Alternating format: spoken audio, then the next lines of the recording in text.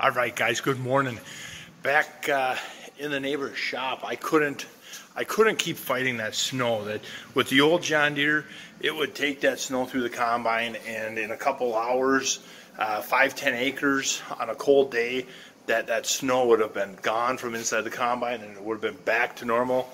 But this combine, things are a little bit different inside the slope of tins and stuff, and that snow was rock hard ice.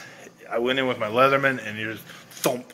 It wasn't just some snow on top of the sieves. It was that 29-degree day when we were combining, and it just turned to ice with some chaff in it. It's just hard, So the combine's here. Let it warm up overnight. Let it thaw. While we're here, we found I haven't been using the chaff spreader because when we were doing our inspection and just kind of playing with the machine, we found that the little pump was bad up here. They had a broken hose, just a little bleed line was broke back here.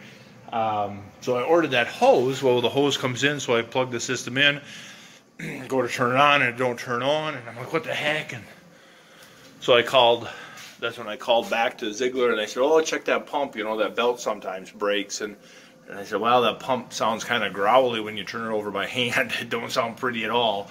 So we got that pump. That'll be here today. I got the relay for the warmer to finish my Arctic package. So on the key switch, just like our pickups, there's a relay, a heater for the intake. Get that on, and then I got one snap ring to put on. There was a snap ring missing. Other than that, it's just a little bit of greasing, and I guess the big thing is just get the ice out of the inside.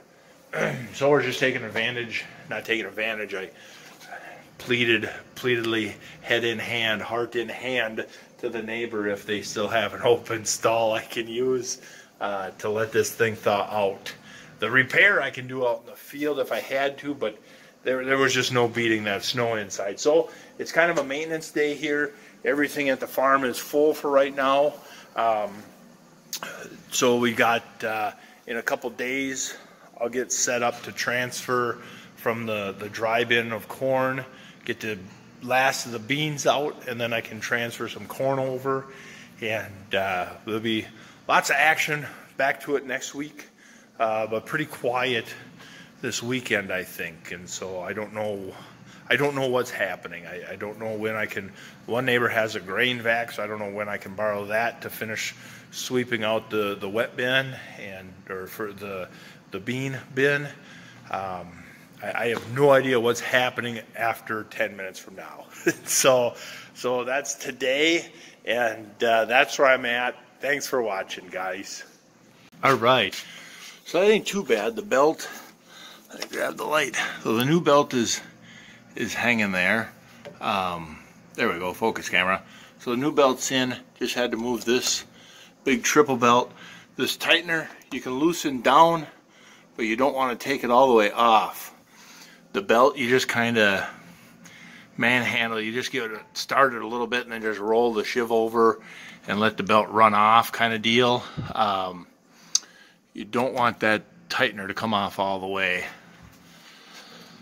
But yeah, so honestly, that was like, now that I've done it once, I bet you could do it the next time. You could change this, you could change this little pump belt out in about 15 minutes next time. And so yeah, overall, they're not a bad machine to work on from what I'm experiencing. But let's get up and see what it takes to work on that pump. Guys, I know it's going to be hard for you to see because of the reflection of the light. That little pump looks absolutely gorgeous inside. There's not a scratch in the housing. So what we're looking at is a little gear pump. Let me see if I can get the light to stand here and be cooperative. So it's a gear pump. So all you're doing is oil's coming in on this bottom side. As the gears roll together, it squirts it goes this way. The oil comes around the gears, and as the gears come together, the oil gets squirted out your pressure side. When I reached up here and grabbed it when I found there's no belt, I rolled it and it felt just growly, but I didn't realize at the time that the idler was rubbing against it. So I was feeling them two pulleys rub together. Looking at them, there's not a single scratch on any of them gear teeth. There's not a single scratch in the housing. I have zero reason. I guess I'll pay the restocking fee on the pump, put this guy back together and put the belt on, and we're good to go as far as this goes. Good news there. But yeah, that thing, I don't know. That pump looks just too beautiful inside to replace. It's I don't know. It's too gorgeous. Put it back together, put the belt on. That problem's done, and we'll move on to the next thing. Just wouldn't be working on a combine if you didn't need a wrench with 4 angles in it and an arm with 3 angles in it. and a shoulder out of the top of your head for your other arm. So it looks pretty simple just to get to that nut, but the angle you got to get the wrench at, because on the front side you got pulleys and stuff. So the one kind of slow, but you just pick away. Luckily you only need 20 or 30 turns, and that spring is back to tight. And so belts on. We just need to get some tension on that tightener. So when I say iced up, on top of them tines, that's a 4-inch wall of ice and snow that ain't supposed to be there. And that's from sitting overnight. So I'll get the burner in here. And the space heater, and help get some heat going inside this thing. You can feel the coldness inside back here.